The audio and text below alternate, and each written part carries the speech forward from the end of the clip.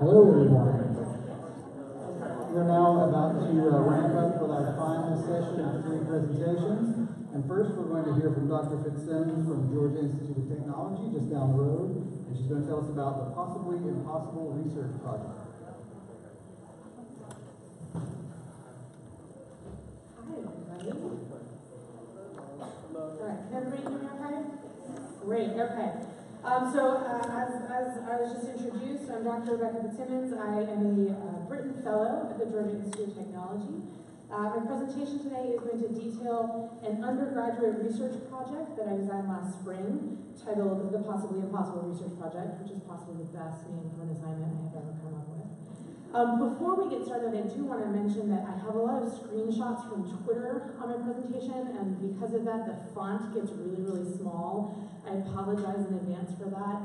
But if you are interested in kind of reading what the students had to say, I've put all of the slides available up on my website, so you can download them and zoom in at your leisure as well.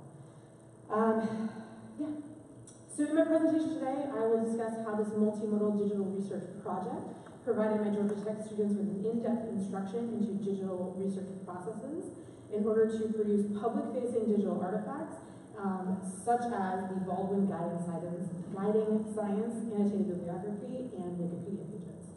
I'll walk you through the historical children's literature at the University of Florida.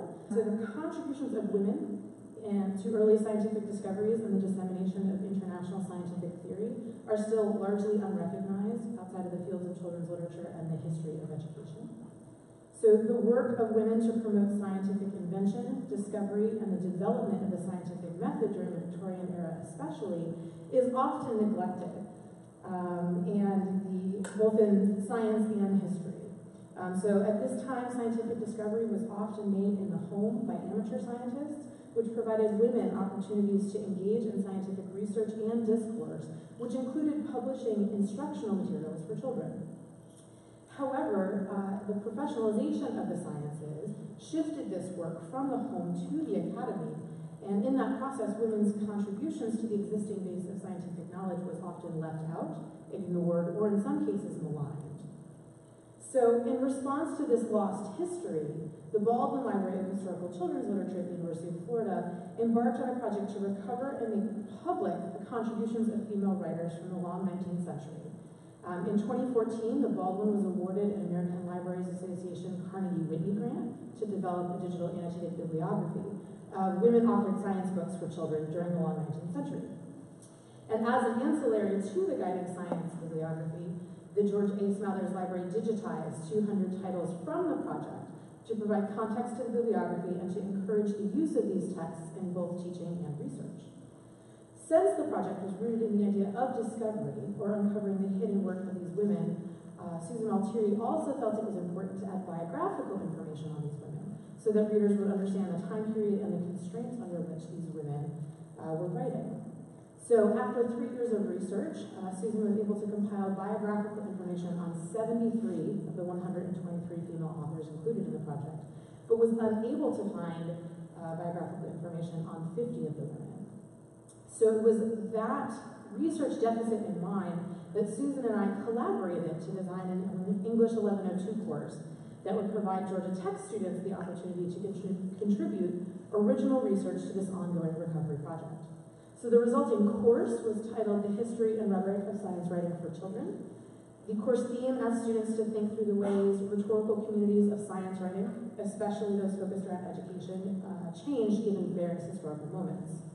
So this course touched on historical transformations of scientific ideas about race, gender, evolution, astronomy, mechanics, physical and mental health, professionalization, and science education, starting from the Victorian age through the 21st century. And if you're interested in learning more about this course, I'm happy to discuss it more. So this is also available on my website. You're welcome to peruse that as well. So the first unit of this course was built around the previously mentioned research question, and the assignment was dubbed the Possibly Impossible Research Project. So this assignment asked students to assist the curator of the Baldwin in researching these 50 female authors in the Guiding Science Annotated Bibliography, about whom Susan had been unable to locate any information. And so what I'd like to do now is to kind of walk you through the actual assignment and the scaffolding of the project, in the hopes that you might be able to kind of adapt this for your own classroom uses, or those of you in libraries when you're working with faculty and say, hey, here's a model we might look at.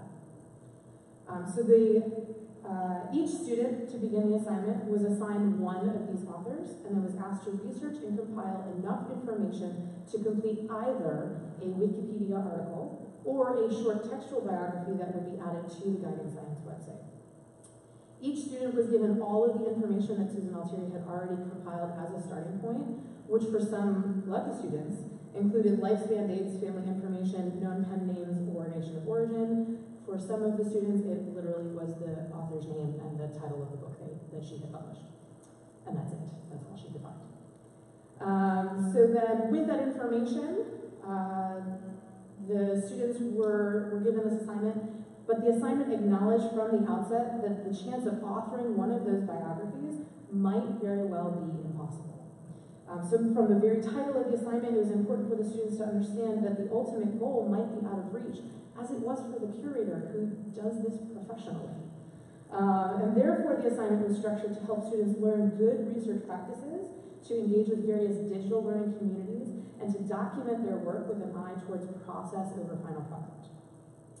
And so the final project deliverable was then a research portfolio, which permitted students to mix and match at least 3 elements based on the information that they found. So students were aiming to complete one of the 2 public-facing biographies. But if they were unable to complete one, they could include an archived version of their Twitter research journal, a research narrative describing their research process, or archives of the correspondence that they had with experts. And so most of the students opted for different combinations depending on what they found. So one popular combination was the Baldwin biography, a research narrative, and their MLA works citing page. Some students didn't even find enough to do that. I'll talk about that in a minute. So from the very beginning, the assignment warned the students that their task might be impossible. As the instructor, knowing that the information that the students were looking for might be impossible to find given the age of the material, the limited digitization of those materials, and the historical lack of records on these women from the Victorian age. Therefore, I had to structure the assignment so that the students could fulfill the required learning outcomes, or in the students' parlance, that they could get an A on the project, even without being able to complete one of those final biographies. So ultimately, the assignment sheet instructed that students should approach this project as a journey into the unknown. They should be prepared to make mistakes, get messy, and potentially come up empty-handed. So we'll play on Miss Frizzle from the Magic School Bus there. A large part of the project will include figuring out how to make failure and frustration productive, how to document a research process so that future researchers might benefit, and how to enjoy the research rabbit holes. So therefore, while this assignment offered students an opportunity to uncover and make meaning as researchers in their own right, it also functioned as an introduction to the process of, quote, real research, including the mental and emotional labor of failure when researching. So that's the main gist of the assignment, and I'll talk a little bit now about the 2 scaffolding assignments that supported the larger project. In an attempt to emphasize the concept of research over process, I asked students to keep a public-facing research journal using Twitter. So over the course of the month-long project, students were required to send at least 30 original tweets about their research process to the course hashtag 1102KidsEye and the assignment hashtag RJ. They also were required to send 10 reply tweets to other people within that course hashtag. Students were encouraged to send their tweets about their ideas, successes, failures, frustrations, questions, search terms, and correspondence in real time as their research was unfolding. And so the informal nature of Twitter, along with the multimodal components, such as images, links, and videos, allowed students to share a wider variety of information with peers and their public, regardless of character limits. As a result, this form of research journal also recorded the ups and downs of the research process and made what's usually an invisible labor of research very tangible, very real, and very human. The students also wrote blog posts on the course blog as a public-facing progress report. So this detailed the work that they'd done so far about 2 weeks in. I had them talk about their methodological approaches and their successes and failures at that midway point. So this scaffolding process served a couple of functions. First, it ensured that students had at least started their research project when this report was due. Second, it gave students who were less comfortable with the short form of Twitter an opportunity to gather their thoughts in a longer, more traditional format.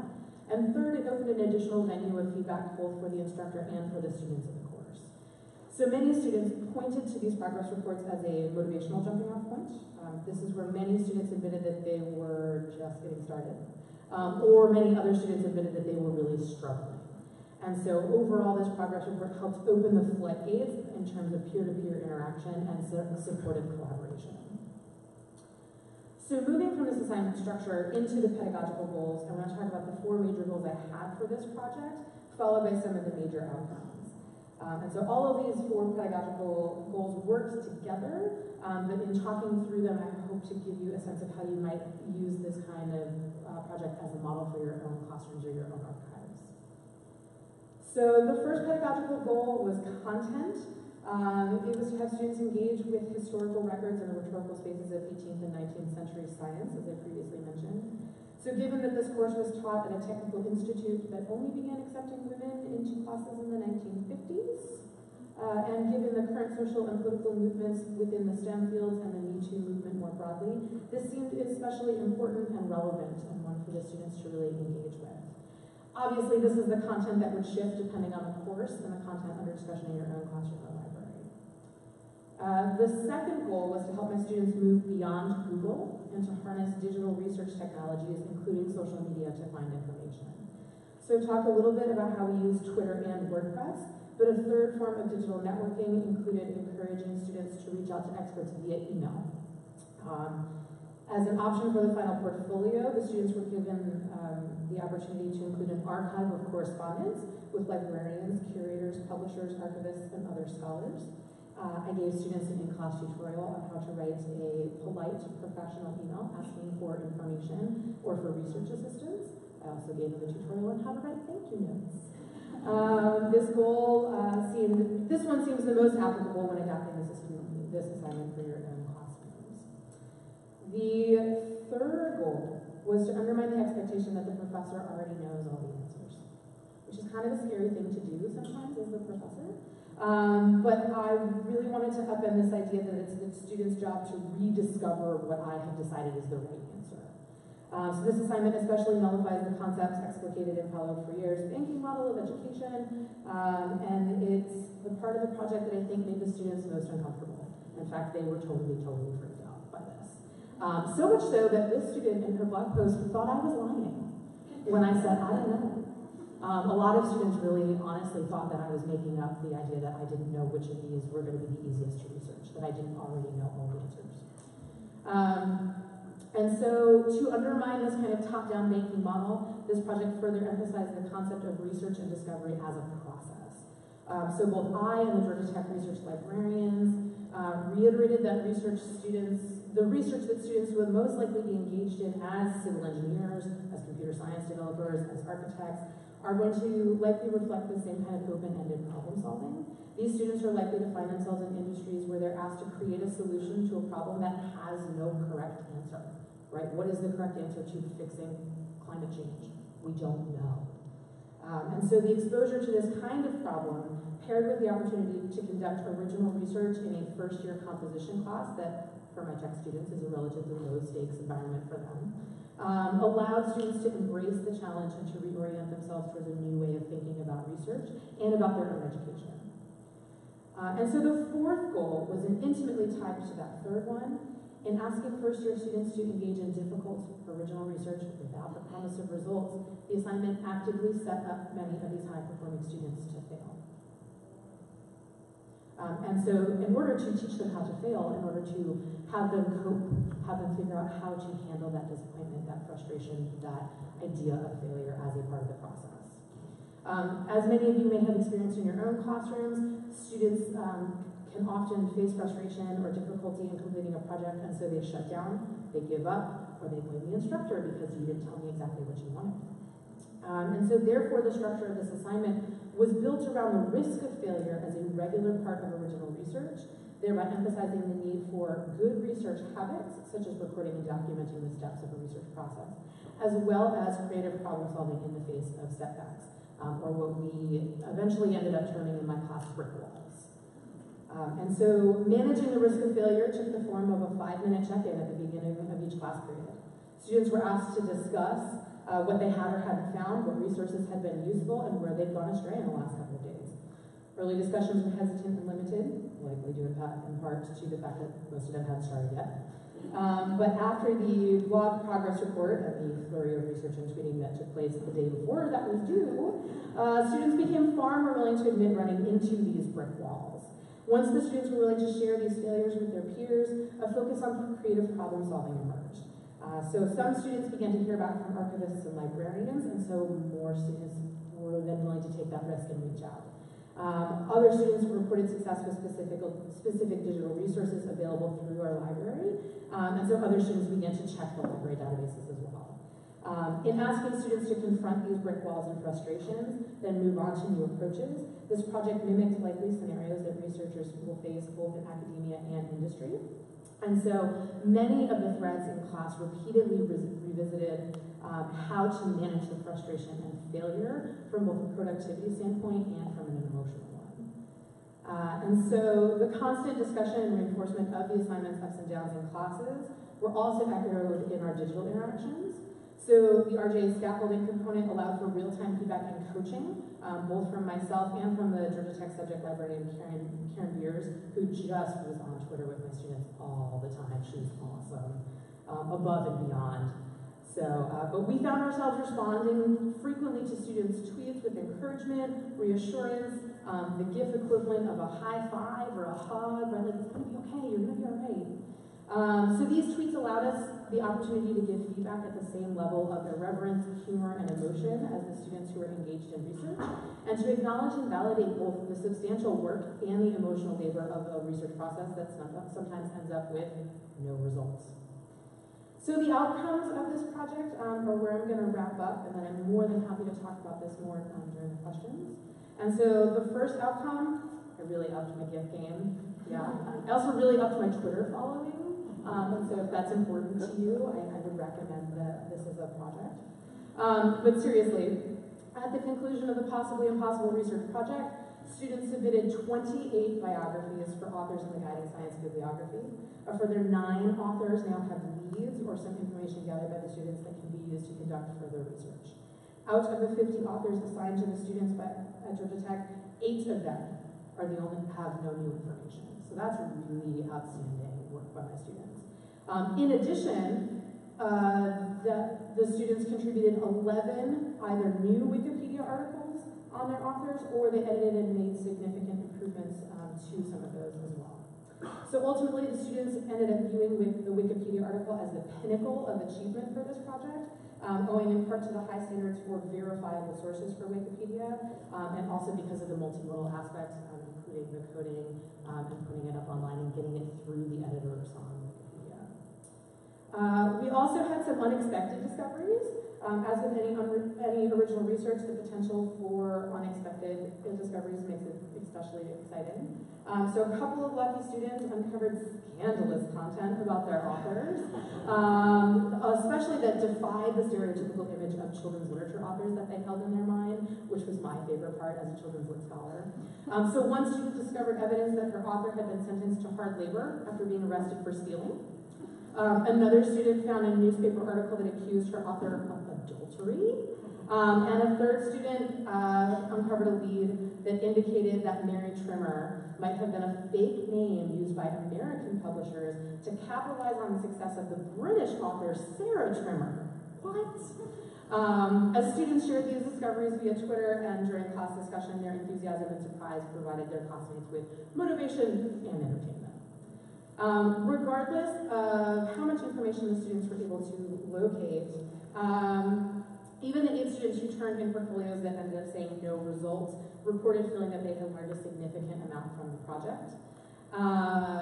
So a lot of them felt like they learned a lot about their author, about the topic that she wrote about, and about Victorian era society. But most reported a new appreciation for real research. An expanded understanding of the resources that were available to them through the Institute, and a growing appreciation for professional networking via digital platforms. One of the major goals of the assignment was to teach students how to use social media to develop professional collaborative networks, but the supportive and positive community that developed among the students within the RJ hashtag went well beyond my expectations. The students really buoyed one another and shared resources in a way that I think I never could have planned for. They also had really great experiences collaborating with professionals. A lot of the feedback that they got from folks they emailed was, I can't help you, I've got nothing, but that's an awesome project, keep going. Some people, however, stumbled upon really incredible information. One author was the sister of the person who founded Popular Science, and so my student got in touch with their editors who were like, oh yeah, we have a ton of stuff for you. So just all kinds of great feedback for them. And then a number of the students expressed the idea that until this project, they had felt like asking for help was a last resort. Perhaps because failure was an expected part of this project, or because collaboration was actively built into the project requirements, many students described a new outlook on the concept of asking for help. And so one of my students wrote that this project opened up a new side of research that I'd never really explored. It's okay to reach out to authorities on a given subject and ask for help and be pointed in the right direction. I'd struck a gold mine by reaching out to the museums and archives, and even when they had no physical resources for me, they had pointed me in the right direction. And so teaching students how to approach fellow scholars in a collaborative spirit as a valid form of research, thus became one of the major unexpected outcomes of this project's focus. And so I hope that this gives you some ideas, some thoughts, and I am happy to take questions or discuss.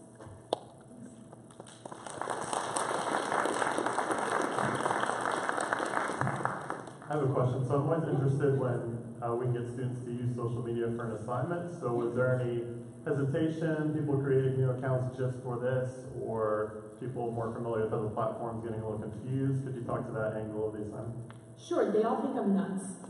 They're like, Twitter's for stupid stuff.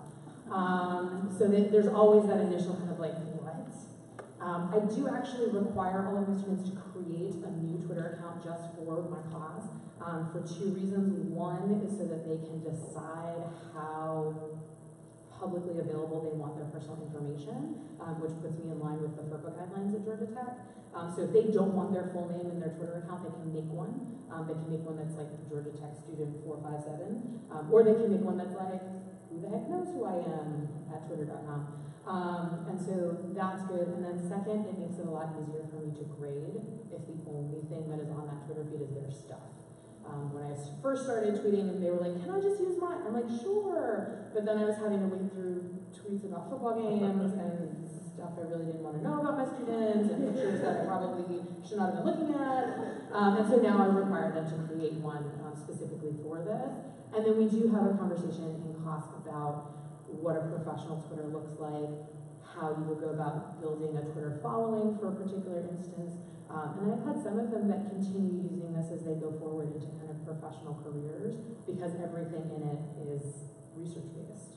And so if they're going into marketing, if they're going into that, they can kind of build off of that. And if you're interested, the assignment sheet for Twitter that I use is on my website as well, if you want to take a look. Any other questions? I'm happy to chat more, or you're welcome to tweet me as well, because I'm on Twitter all the time. Thank you all.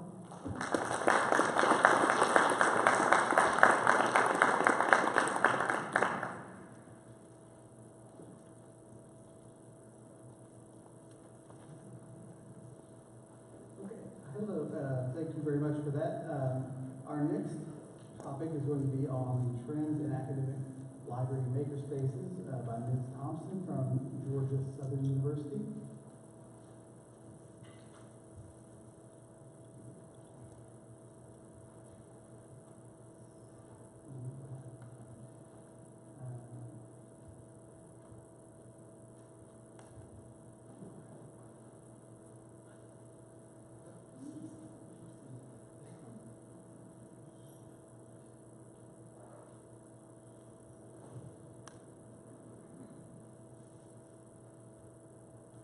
Good afternoon, everyone.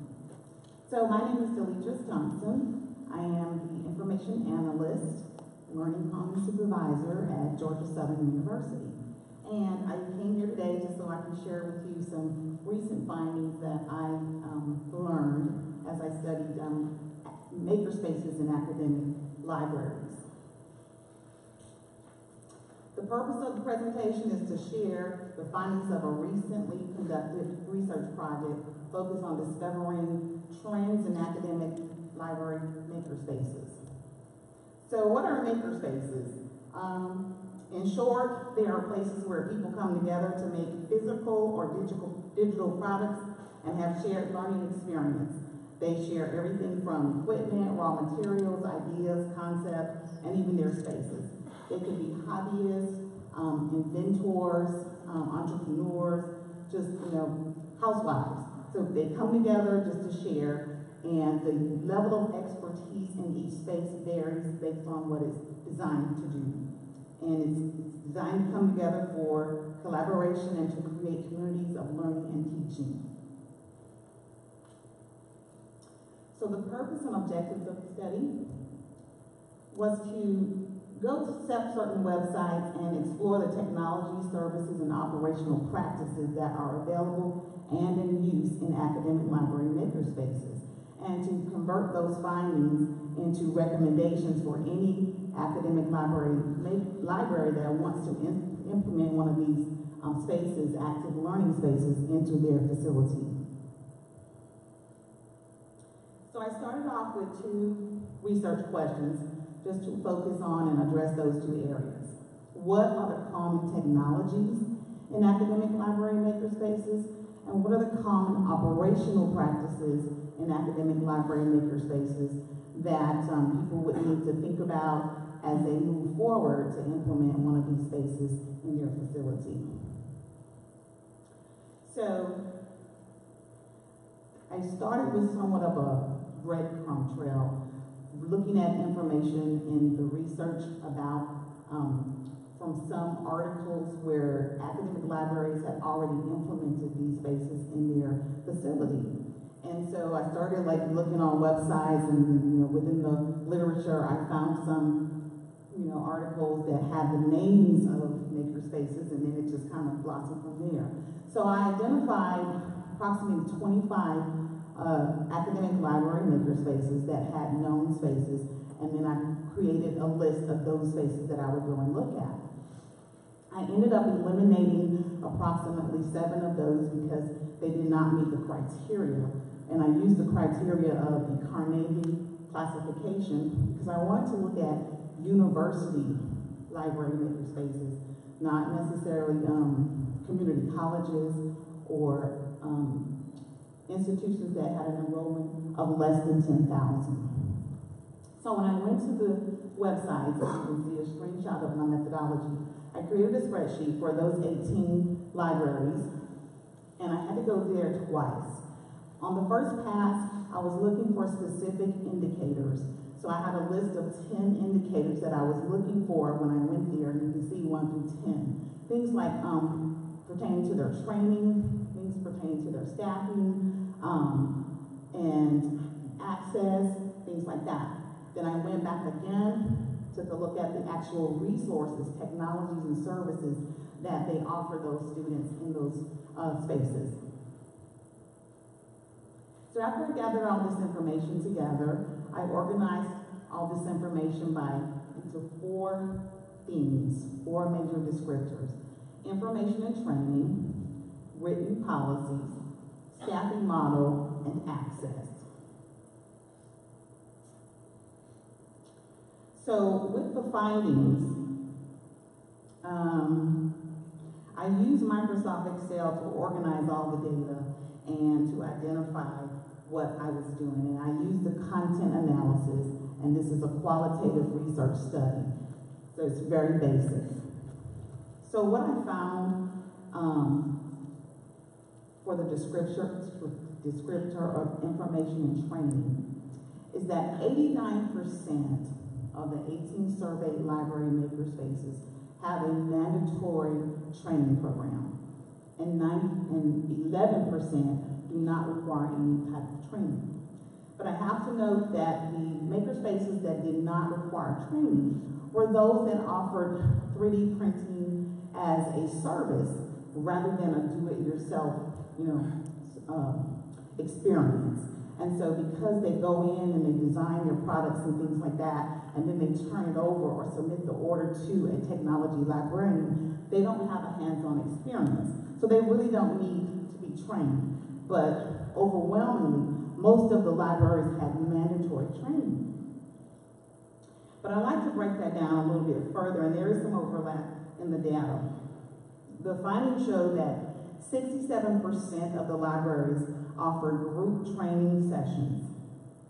67% offer technology-specific workshops. 28% hold one-on-one consultations. 11% hold classes, or they're in the form of classes, and 17% use videos or online tutorials. So a given makerspace can have multiple ways in which they deliver training to their patrons. In the area of written policies, I found that 83% of the academic library makerspaces that were surveyed have a written usage policy, and that would be a general usage policy. 6% did not have a policy at all, and 11% of the sites visited, the information was just not available. So either of these numbers could actually go up. So it's not to say that they didn't have a written policy, it was just not available for public consumption. But I will go and give you some additional information, because breaking those numbers down further, it showed that in addition to the general usage policy, 44% required a signed user agreement, 17% require a signed waiver of liability. And finally, some of those spaces have lending policy where they actually lend out some of their equipment. 50% of those have a lending policy in addition to the general usage policy. In the fourth category, or the third category, I should say, staffing model. 76% of the library academic makerspaces that were surveyed, their library staff actually manages or governs the space. 6% is governed by faculty, and it really ended up being one library makerspace, and that was because of the unique model that it is. In that particular model, the students have to be enrolled in particular courses in order to have access to the makerspace. And in those spaces, the faculties actually teach those classes. And 18% did not have their staffing model information available. Going further, 44% of the makerspaces are led by technology librarians, and sometimes those librarians had the title of emerging technology librarian or an IT librarian. 28% use compensated or uncompensated student assistants. None of the libraries that we surveyed use or allow volunteers to help govern those spaces. In the fourth category of access, 83% of the surveyed libraries allow students, staff, and faculty to access the space and use the space.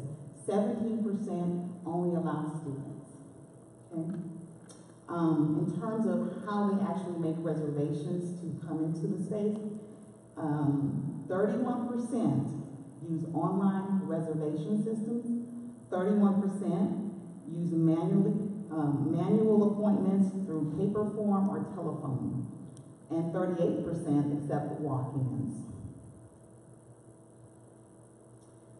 So coming down to the second category, which is the technologies.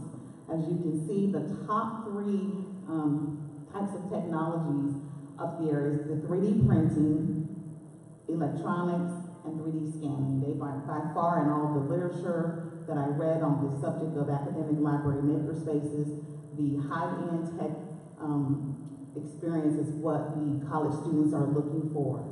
The next category is the vinyl cutters, laser cutters, audiovisual, and some of the textiles. As we get to some of the lower numbers, I think it has more to do with the fact that it's kind of difficult in an academic library in the space to have like woodworking, metalworking, unless you have the type of space and facility to incorporate that. But surprisingly enough, down at the bottom, button making was one of the popular numbers on the lowest end. And that's probably because it's easier to incorporate that into your program. So when I put all this information together to try to discover what the common trends are, it's discovered that for those academic library maker spaces, the librarians who run those and govern those, that for them who have decided that their spaces are successful, and what I can find from this research is that they have established user policies. They require mandatory training, and is accessed by the university community. And one of the things that I found in the literature is that it's good to open the makerspaces up to the university community, because oftentimes the staff and the faculty can bring in some of that untapped talent. They can come in and they can often run programs or events or even teach classes. And so, and also it helps with the liaison outreach program and the relationships across campus. And finally, managed by library staff. So I found that most of these spaces are governed by at least one librarian and one staff member.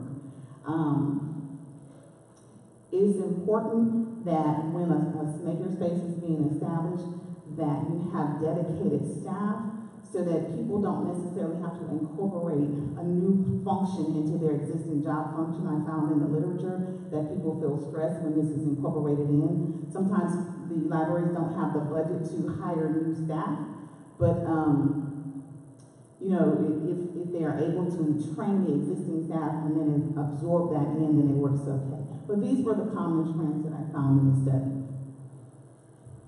So there are definitely challenges to establishing a makerspace. Oftentimes when people talk about makerspaces, they think that they can just buy a couple of 3D printers and plotters and cutters and just kind of put them somewhere, and then they find out that, who's trained to work this equipment, who's trained to teach and instruct the patrons that are going to be using the equipment, how will everything be paid for, what are our policies concerning the community, or access after hours and things like that. So there is a lot that needs to be addressed when implementing a library makerspace. As you can see the picture up there, as I was going through this, it was kind of a catch-22 in the air as far as, should I put funding in the middle or sustainability? But because, we can't do any of this without proper funding. But as we plan this, we have to plan it with sustainability in mind. You have to have the proper funding, not just to implement the space, but for ongoing, for it to be an ongoing thing. Because if you're going to offer it as a service, you have to be able to ensure that it has a future.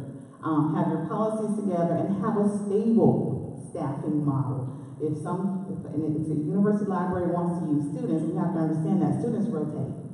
They graduate, they leave, they get better jobs. And then we have to make sure that we have the space.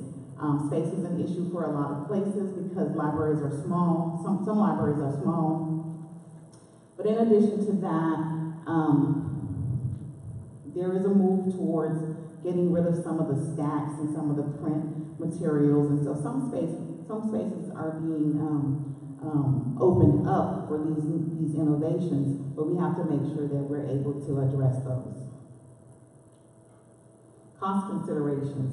So we always have upfront expenditures, they're the one-time expenses, but then there are those everyday expenses that may come up every day, every week, every month, such as salaries, materials, things like that we have to think about. And when we put high-tech equipment in our spaces, how will that impact our utilities? So these are some of the things that we have to think about when we're going to implement an academic library makerspace. So the recommendations for future studies in this area is assessment. We know that these spaces are for creative expression, and they're outside of like your chemistry labs and your STEM labs and things like that. But if it's going to be a part of your academic library, we have to be able to assess it, to ask the question as to whether or not the space is being used. Is it being used as intended? What is the return on investment? I mean, what is its value? So there are a couple of ways that can be done through utilization statistics. Who's coming in, who's going out, maybe patron satisfaction surveys. Just something that we as academic librarians can go to administration or to our stakeholder or our friends of the library and show that their dollars are being spent well on these spaces. So, I recommend that for future studies because as I went through the literature, I just did not find a lot out there. There are a lot of community maker spaces. There are public library maker spaces, but not as many academic library maker spaces on the whole. So in conclusion, and the recommendation would be to, if you're going to plan or anyone's going to plan to have an academic library maker space, to sit down and really come up with your user policies and make sure that those are written. Develop a strategy for disseminating the information and the user training, not just marketing the space, but disseminating training on the equipment. Think about training and hiring specific staff to manage the space. Think about hiring a technology librarian if you don't have one. And consider allowing the campus community to participate in the project and know the source of funding during the planning stage. Not to wait until you have something out there and say, oh, we don't have any more money, and then you have to close it down. So I'll skip the recap on that, but does anyone have any questions for me on makerspaces?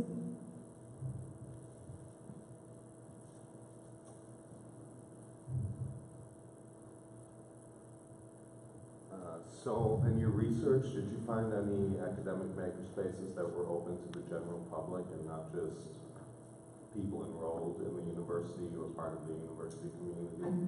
I did. It was a very small number.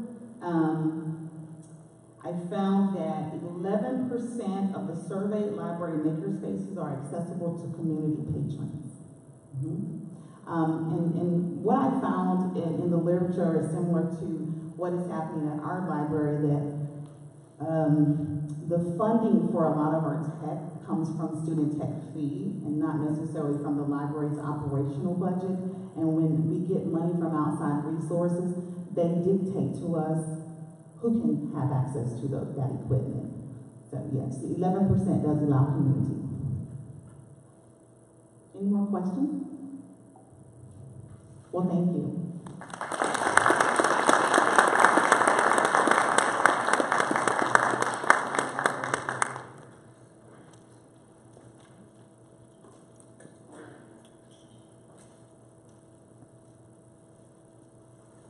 Thank you very much for that. And we are going to finish off our session with a shallow dive into deep learning with Brett and Kevin from North Carolina State University.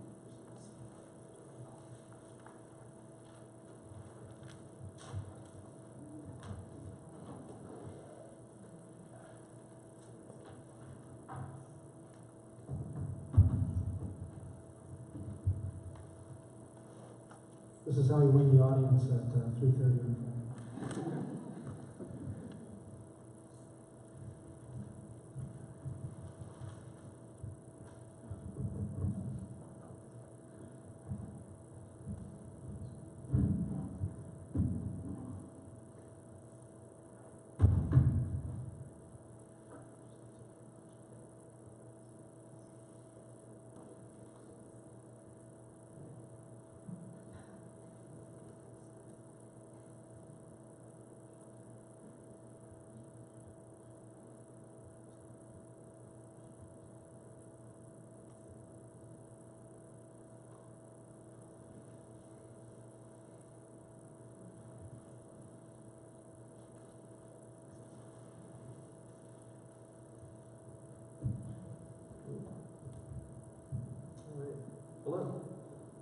name's Kevin, and this is Brett, and we're from NCSU Libraries, and we're here to talk to you today about deep learning.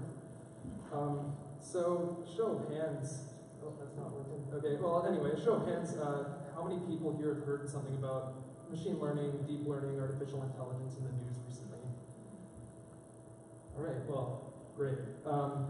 So you've undoubtedly interacted with things that use artificial intelligence or deep learning, and so we're going to talk to you today about what it is, what it can be used for, a little bit about how it works, and we're going to hopefully leave you with thinking about how it can be applied to the library, essentially, in the library field. So let's set the stage.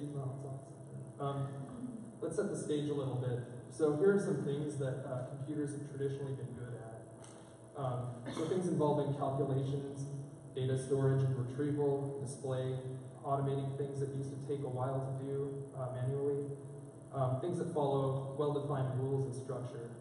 And so we've seen these things over and over again during the history of computing. These are things we've been able to do on a computer now for a long time, and we can do them at a fairly large scale now. So here are some things that computers have traditionally been worse at. So pattern recognition, perception or knowing what something is, generalization, and inference or making predictions.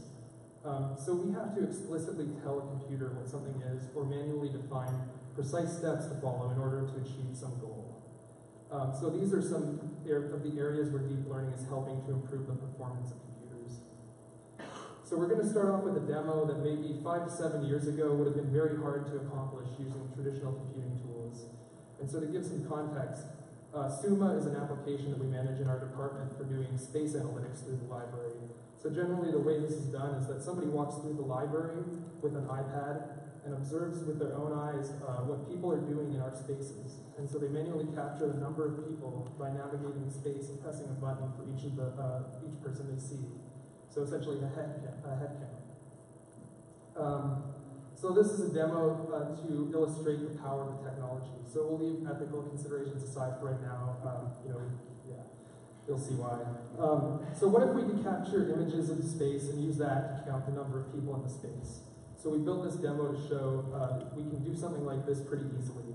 And so you can see maybe that this count was captured in SUMA. The number at the end went up. So essentially we fed it an image and it recognized that there were 2 people in the image and then updated our head count in our application. So let's formalize our understanding of machine learning a little bit more. First, machine learning is a field of computer science that gives computers the ability to learn without being explicitly programmed.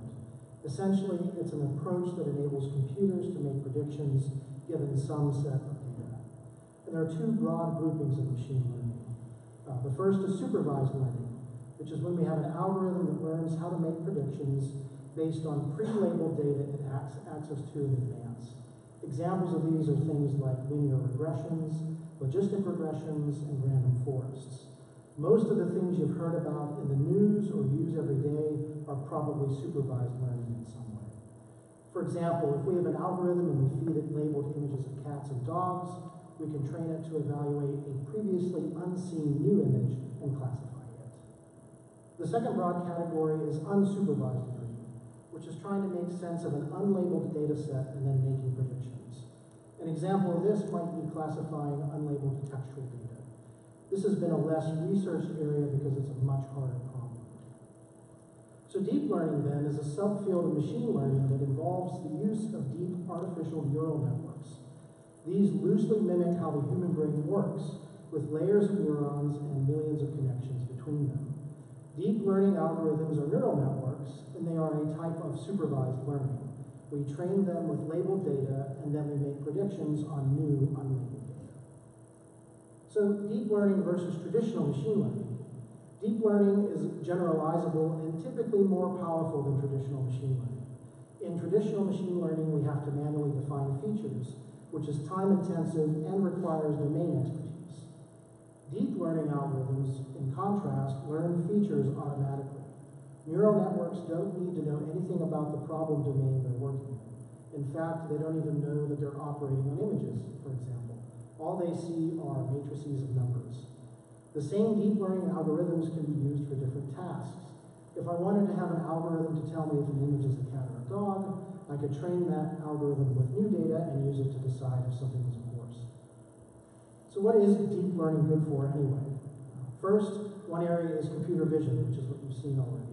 This is used in areas like image classification, object detection, self-driving cars, and medical imagery.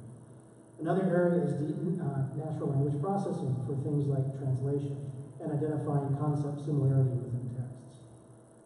And your digital assistant examples also fall in here. They use deep learning to work. Deep learning has been around for longer than many realize and is rooted in decades of mathematics research based on models of how the human brain works. The ideas behind deep learning have been in development since the 1940s, but really only exploded in popularity in 2012 when a researcher used a deep learning model to achieve the state-of-the-art by a significant margin in a computer vision research contest, beating out traditional computer vision approaches for the first time. Why did deep learning take so long to catch on then? Well, really there are three broad reasons. First is that we had a lack of data. Only recently have we had sufficient volumes of data to really maximize the power of these deep learning algorithms. We also haven't had sufficient computing power. And now that we've learned that GPUs, graphical processing units, can be used for this sort of work, we've made great strides in what we're able to do technically there. And then a less influential reason is just there's been an explosion of research interest in this area. There are new algorithms and approaches. So let's take a pretty high-level overview of how deep neural networks work in general. So the first point I want to make is that everything is numbers to a neural network. So we're making predictions on things like images and text, but first we need to represent these numerically. And computers already do this behind the scenes in a lot of cases. So for example, for a black and white image, we can represent it as a matrix of numbers, where each number represents the intensity of a particular pixel, so how light or dark it is. For colored images, each number would be actually a set of three numbers that represent the intensity of the red, green, and blue colors in a given pixel. And there are similar approaches for text and other data. So the general process that we'll have to go through to train a neural network is as follows. So first we define a prediction problem. So given something, can I predict something else? So example, given an image, can I predict whether it is of a cat or a dog? And then we have to gather training data. So we need images of cats and dogs, and we need to tell them, to label them as a cat or a dog. And then given this labeled set of training data, we need to train a model that can make predictions given new unseen images. So here's what a standard neural network looks like. So they're organized as stacked layers of neurons with connections between them. And each of these connections has a numerical weight that represent how strong the connection is. And these are what we need to learn as part of the training process. So our input image is fed through the network on the left, which is called the input layer. And the data flows through the neurons and connections in the middle, which is called the hidden layers. And the predictions made at the end, which is called the output layer. Earlier layers learn more abstract features like edges of the images, while later layers learn more specific features. So like in this case, maybe a nose or an ear or a tail, and then we make predictions based on those finer grained features. So here you can see the network has predicted the image is a dog with 91% confidence. Here's a zoomed in view of a single neuron. So what I want you to take away from this is responsible for applying the weights on the incoming connections, combining them, and then sending the value through an activation function. And all that is something that just says whether the neuron fires or not, and how strong it fires. And you can choose different functions for that, but don't worry about any of the math. The signal's then passed on to the next neurons. So to train the network, there's a few things that we need. First, we need a loss function, which is a function that just tells us how close our network's prediction is to the actual value that we know to be true based on the training set. And then we need a way to find values for all of the weights in the network so that this loss function consistently outputs good values for all of our training examples in the training set. This would mean that our network is generating good predictions. So to do this, we use a process called backpropagation, which uses approaches from calculus to calculate the amount and the direction we need to adjust the weights so that we'll be closer to the right prediction next time we run this example through the network. We update every weight, and we repeat this process multiple times over the entire training set.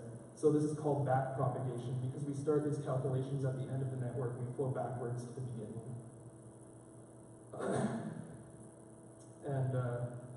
So now that our model's been trained on a large representative data set, it's very good at distinguishing between cats and dogs. So our model's ready to be put into production within an application that's feeding it new data. The process of getting predictions from your model on unseen data is called inference. But if you showed it a picture of a horse, it would be very confused since it's never seen a horse before. So it would likely report low confidence levels for both cat and dog. But if you needed the ability to recognize horses, you would just add a third node to the output layer and expand your training data set to include labeled pictures of horses and then retrain the model. So there's no need to write a manual like horse recognition algorithm or something like that integrated into your application. You can just retrain the network on new data. So in our example, we showed you a vanilla neural network, or by its slightly cooler name, multi-layer perceptron. We probably wouldn't use that to do processing on images. So there are many types of neural networks suited for different purposes. And they all work similarly, but they use different tricks to kind of operate on the type of data that they're good at operating on. So like convolutional neural networks are what we would probably use for image processing. Recurrent neural networks are good for text. And we have a link up here that you can go see. There's just like tons of architectures that a neural network can have. So now we all have a very shallow understanding of how deep neural networks work, and we wanted to share an example of how we applied our learning when we were getting started. And when we were thinking of a problem domain to solve, our natural inclination was to build a self-driving Mario Kart demo using convolutional neural networks. So why did we think this would be a good demo? Well, first we needed a way to collect data quickly, and as you'll see, this was an application that we built to take screenshots while we were playing Mario Kart. So we're getting 2 for 1 here. Second, we wanted a way to visualize the performance of the model as we collected different volumes of data and different kinds of data. And we thought that this would be a pretty good way to do that. And third reason, and probably most importantly, it seemed a lot better than putting Kevin's 3-year-old son Elliot on a self-driving tractor. So how do we do this? As Kevin said, a model is trained using inputs. And we created a deep learning model that would create a self-driving Mario Kart. We then wrote a program that took a screenshot of the game every 0.2 seconds, while at the same time recording controller input. So was a button being pressed and what were the trajectory of the joystick. Predictions are made given new untrained screenshots. So when we are emulating the game and playing it through the AI, that is sending inputs into the game. We also wrote code to deliver these joystick inputs to the game automatically. This is an image of the model that we used, which was taken from a seminal paper by researchers at NVIDIA called End-to-End Learning for Self-Driving Cars. This model was developed as an example of how self-driving cars might work. It's not complete and certainly not what you would use to build your own self-driving car. It's much more complex than that. However, it's good enough to use for Mario Kart. And the point of this image isn't necessarily to understand the convolutional neural network there, but rather to understand the enormous number of connections it creates. You probably can't read the caption, but this one model will create 27 million connections and will have over 250,000 parameters. This is just an inconceivably large set of data. So the demo. This is an early example. This was using training data, taking 1 lap around the track. So not a ton of data, maybe 100 screenshots. And you'll see that it really hasn't learned much yet. It can't turn, but it does know how to press A. This is a second example. It is okay, great.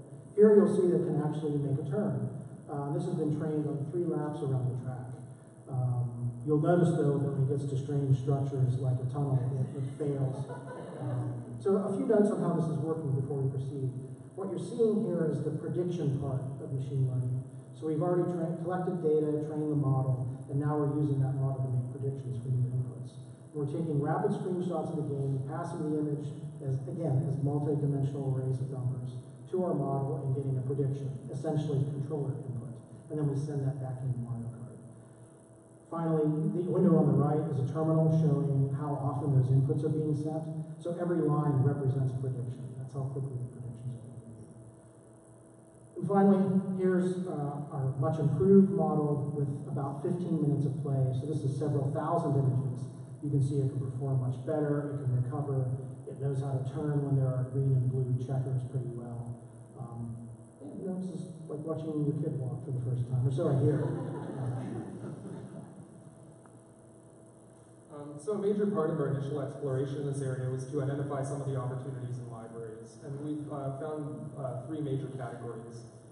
So first is integrating deep learning into our own applications so that we can get some new functionality that we couldn't before. So we've mostly been looking at automatic generation of metadata or analyzing media like images, audio, or video so far. So I'm going to show you a demo application that we developed to show how we could leverage deep learning to get a head start in metadata generation for newly digitized or created materials, and how we can improve discovery without any human-generated metadata. And this is like an initial step. It's no replacement for the hard work that people do in generating metadata, but it would be, it's a good start.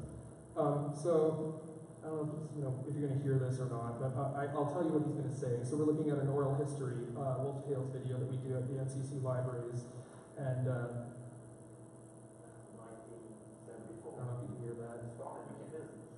When I got out of the liberal office. My greatest memories of Harrison Hall. Whenever I brought people up here from Fairgrass. Anyway, so I'll just repeat kind of what he said. He said he was a physics major at NCSU, and he was eventually a liberal arts major, and he ended up in liberal arts. And he's talking about his memories of Harrison Hall. And so now let's look at this new catalog application, this prototype. So I'm going to ingest this video and only give it a title and an author, fairly generic. So when I upload the video in the background, the audio is extracted automatically and it's run through a speech-to-text deep learning model. And the full text is being indexed into Solar. So remember what he was talking about? So we looked up Harrison Hall, and the video shows up, and now we're going to look up physics, and it'll show up again. And if we look up liberal arts, which he also mentioned, it's going to show up. So you can kind of see where I'm going with this. So we didn't give it any of this information, but it extracted it all from the video itself when we uploaded it. So now that we have a textual transcription, imagine what else we can do. So we can definitely provide it directly to users and automatically enable captioning on the video. We can do further analysis on the text and generate recommendations for appropriate subject headings, or at least get the key terms or create a summary in an automated way. So here's another example. So this one uses the same model architecture as our SumaVision demo at the beginning, but we took off the later layers of the model and retrained it on new data we collected, which is a technique called transfer learning. So it's able to take advantage of how it was trained before, but we were able to generate predictions on our own kind of data that we give it. So this one finds the locations of headlines and images in newspapers. So we can then run further processing to find out what's in an image, or we can OCR the headlines. So that enables us to offer more fine-grained search results based on articles in the newspaper, and the ability to jump to that specific article automatically, since we know what page it's on in the newspaper, and we know where on the page it is. The second opportunity for libraries is supporting researchers through deep learning consultations and research sprints. So we can help bootstrap researchers looking to get started with applying deep learning techniques to their research projects. So a faculty member at NCSU from the Department of Marine, Earth, and Atmospheric Sciences contacted the libraries looking for machine learning support. So they have an extremely large data set of over 1 million snowflake images that were captured by one of only 10 cameras that are doing this type of capture. So they've used traditional machine learning techniques to attempt to classify the degree of rhyming on snowflakes. That is how large or small the clusters of ice are.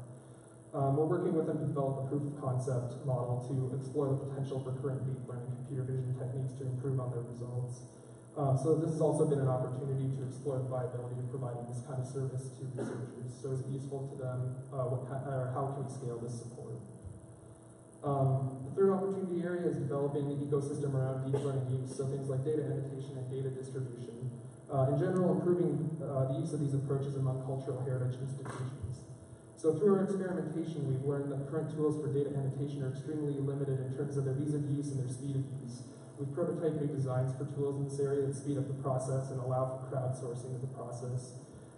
As early adopters, we're also in the position to help define best practices and approaches for sharing models and data for reuse by other cultural heritage institutions. So for example, if we pursued a production model to detect headlines and images in newspapers, this would probably be useful to other libraries. How can we share the data for the purposes of reuse? How can we make it easy for other institutions to get their own models up and running? How can we make it easy for them to contribute new data to the model? So we wanted to close by saying a bit about algorithmic bias in deep learning. We hope we've convinced you through this presentation that the data used to train models is often where bias is introduced into deep learning. So we've been thinking about what are some concrete steps that we can take to reduce the potential bias of these systems and their impact on our users. First, we can create more representative data sets, which turns out is a non-trivial task. We can also make it clear to users when we're using deep learning in our services. And then we can give them an option to provide feedback. How is it working for you? Where has it failed you? These are actually very valuable inputs because it helps us evaluate how successful our models are doing out in the wild. It's one thing to do it when you're sitting at your desk with a constrained data set. It's something totally different to do it in the wild. And then finally, we could also look at ways where we could provide users the opportunity to provide those inputs directly into systems that would be a self-improvement mechanism through techniques like reinforcement learning. Or we can give users the option to turn these services off if they're particularly disruptive or ineffective. But that's not to say that there aren't significant efforts being made in this space within the deep learning research communities. There's a lot of work to be done yet in this space, but I thought it might be interesting to highlight for you all one thing that we found in our work, which is actually a publishing platform called Distill, which is supported in part by researchers at Google and elsewhere. And they've recently published an interesting article called The Building Blocks of Interpretability that shows the progress some researchers have made in understanding the way neural networks recognize identifiable features in image data. And if you'll bear with me just for a moment, I'll slide this tab over into the main window if I'm still in one direction. This is a really fascinating paper. It's also a very fascinating publishing platform, just generally to consider as we move toward the future of scholarly publishing. And what they've managed to do here is to develop a paper that shows the ways in which these models look at features as they're being trained, and it's interactive. So you can see here that when the model is being trained on dogs, it's looking at floppy ears and saying, oh, floppy ears are important to me recognizing what a dog is. And then you can see, well, I'm looking at pointy ears, and that's helping me recognize what might contribute to a cat. Of course, you know where the challenge is. There are dogs that have pointy ears and cats that have floppy ears. Encourage you to check this paper out. It's a very dense read, very technical, but the visualizations, I think, are helping to show the state of the art in terms of the thinking of pulling back some of the black boxes part of deep learning. So, thanks very much. Really appreciate your time.